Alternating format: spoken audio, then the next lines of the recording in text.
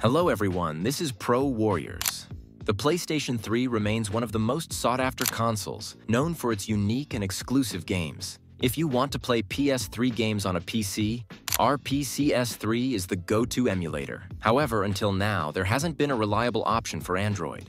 Recently, a new emulator called APS3e has emerged, aiming to bring PS3 emulation to Android devices.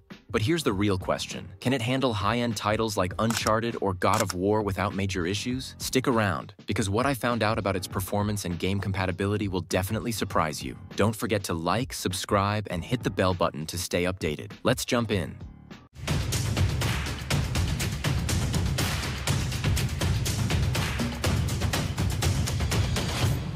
Before we dive in, let me introduce APS3e, a brand new PlayStation 3 emulator based on PS3, the leading PS3 emulator for PC. APS3 stands apart from other PS3 emulators like ANDStation 3 and Olympus. ANDStation 3 suffers from issues that some users dislike, such as large file sizes and a complicated installation process. On the other hand, Olympus lacks touch controls, and third-party controllers don't work properly.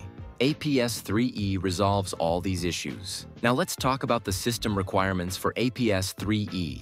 At a minimum, a quad-core ARM processor, 4 GB RAM, Vulkan/OpenGL ES 3.1 GPU, and enough storage. For best performance, an octa-core processor, 6 GB plus RAM, high-end Vulkan GPU. Let's jump into the emulator. I'll show you how to download and install it at the end of the video. This emulator is lightweight and has a simple UI. The game list is currently empty since I'm trying it for the first time, but don't worry, it's not a fake app. By tapping the 3 dots, you'll find several options, including Install Firmware and Install ISO or PKG, meaning it supports both game formats. Disclaimer: the emulator itself is legal, but using illegal ROMs is forbidden. I do not support or provide access to pirated games, so please use legal copies for your safety. Let's install the firmware, which is an essential component for running PS3 games. Fortunately, the PlayStation 3 firmware is available on PlayStation's official website, so you can easily download it. Make sure your internet connection is stable to avoid any interruptions during the process. Once downloaded, click on Install Firmware and navigate to the folder where the file is stored, most likely in the Downloads folder.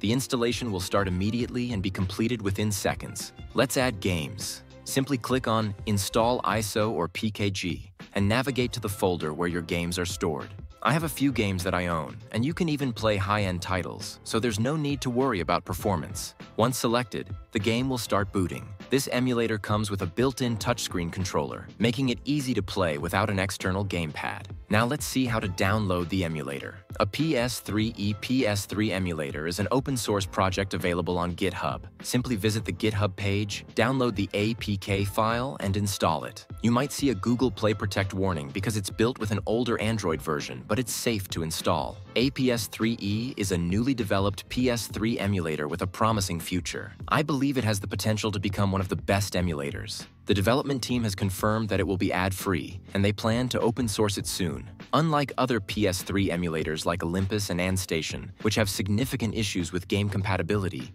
I believe the developers released the app in a hurry. APS3e is still in its early stages of development and even lacks a proper logo. There are several issues that need to be addressed before it becomes a reliable PS3 emulator for Android. The app itself is quite basic, with no options for resolution settings, API selection, FPS adjustments, or control customization. When running any game, the emulator takes a significant amount of time to compile shaders. Additionally, if the screen turns off, the emulator crashes. However, once the shaders are compiled, the games become playable. The controls function well, but I couldn't find any options for customization.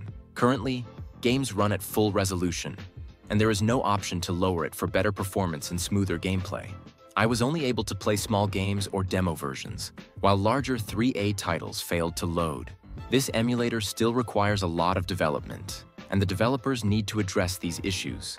Users may lose hope in its progress.